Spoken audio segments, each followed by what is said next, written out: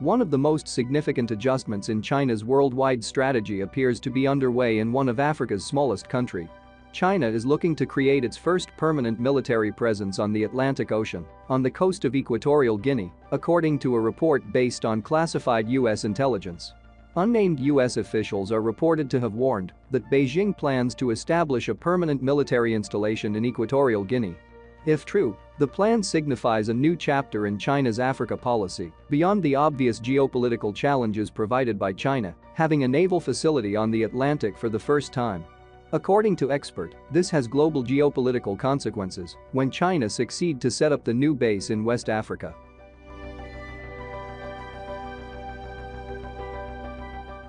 According to the Wall Street Journal, though officials did not describe China's plans in detail, they said China's presence on Africa's Atlantic coast would enhance the possible threat to the US, as it would give Chinese warships a place to rear men refit opposite the East Coast.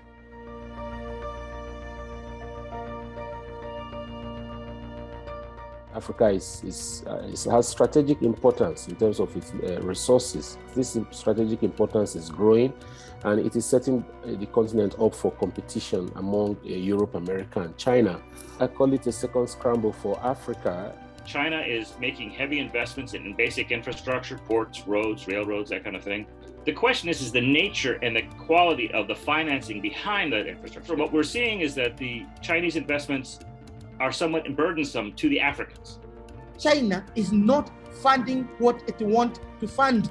It is funding what Africans have asked to be funded. It is not about the debt burden. It is whether Africa is growing like other parts of the world. What I find troublesome in the debt burden debate is that it's only Africa that has a problem when it has debts.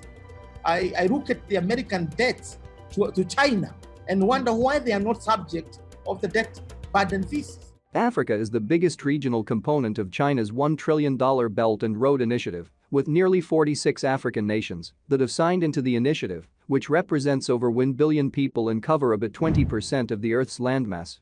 There are already over 10,000 Chinese companies in Africa, which according to a McKinsey report, generated $180 billion a year in revenues and could reach $250 billion by as early as 2025.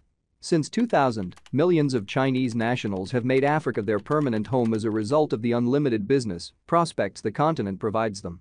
As a result, China has firmly established its military and security system in Africa, generally without inciting international opposition.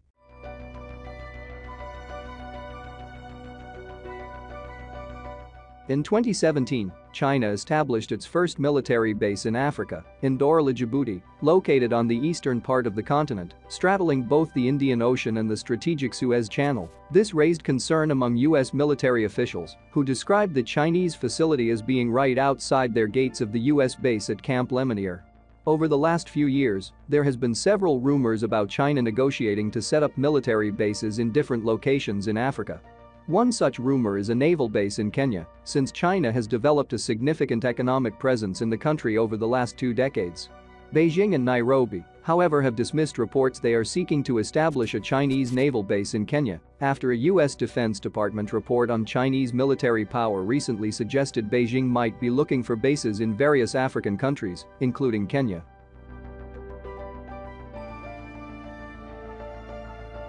It comes as no surprise the new report about China being in the advanced stage of setting up a new base in Equatorial Guinea. The consolidation of Chinese military power on the continent in the form of such new base, combined with the expansion of Beijing's already considerable economic influence, would shift global power dynamics, eroding U.S. dominance and relegating Europe to the sidelines of international affairs.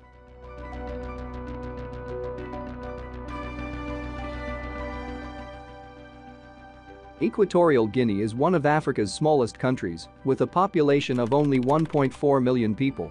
The country has vast offshore oil reserves, making it the wealthiest country on the sub-Saharan continent in terms of per capita GDP. According to the Human Development Index, American oil companies discovered and extracted the majority of Equatorial Guinea's oil reserves, making both the country's ruling family, the Nguemas, and U.S. companies wealthy, while less than half of the country's population have access to clean drinking water.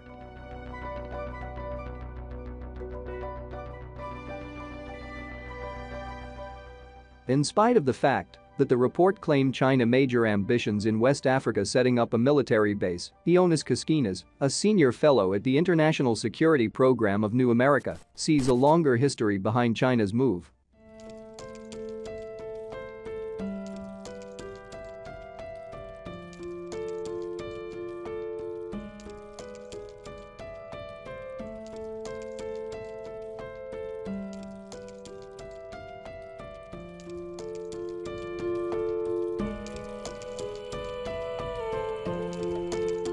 Beijing is expected to develop the base in Bata, the country's largest city, according to U.S. intelligence. As Kaskinas pointed out, while U.S. oil companies have conducted most of Equatorial Guinea's oil exploration and production, China has become the country's primary development partner. In 2006, the China Exim Bank and the government of Equatorial Guinea signed a $2 billion oil-backed buyer's credit facility agreement for the development of the port of Bata as a modern deep-sea port facility, which was eventually inaugurated in 2019.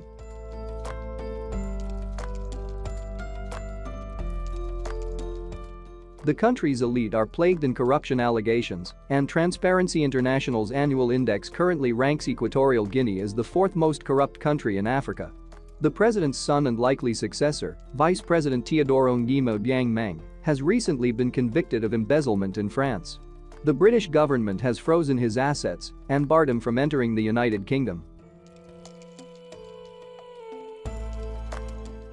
Coupled with the issues of frozen assets and corruption among the political elites, declining revenues due to mismanagement, and periods of slumping oil prices meant that Equatorial Guinea was becoming increasingly indebted to China. In 2020, Beijing became the country's main partner in combating the COVID-19 pandemic, donating 100,000 Sinopharm vaccines and then selling an additional 500,000 vaccines to the Obiang government.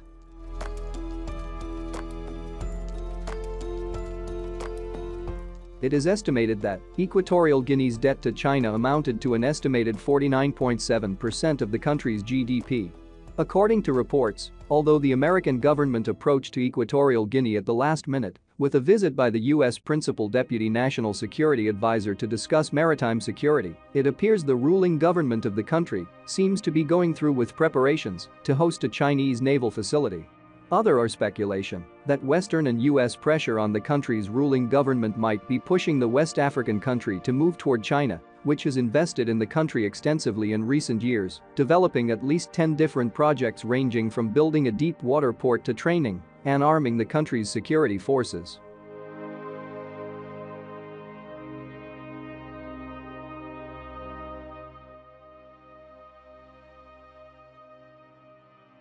Rather than building military bases and outposts in Africa, the focus should be on developing human security capabilities, trying to ensure that African leaders are not propped up, are not encouraged to steal the state's resources and take them to Europe and North America. At the end of the day, the world benefits when Africa is stronger and better. Bring big money, build big roads, so that we pull those who cannot pull themselves out of poverty.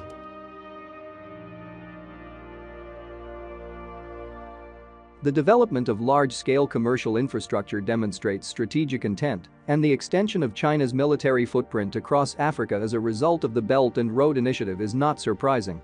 The synergy between the expanding number of Chinese commercial firms across Africa and the spread of China's new security arrangements across the continent has resulted from Beijing's deft intertwining of economic soft power and hard power. Though economics has long been the driving force behind this military economic development complex, the dynamics appear to be shifting.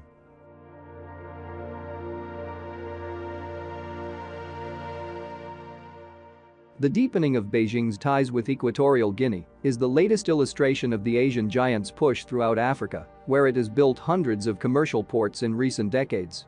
According to a Pentagon report to Congress last year, China likely considered adding African military outposts in nations such as Kenya, Seychelles, Tanzania, and Angola. This comes as no surprise, since in recent years, China has stepped up its engagement with the island nations of Seychelles, Comoros, Mauritius and Madagascar, any one of which could prove pivotal to a future Chinese Indian Ocean naval fleet one day.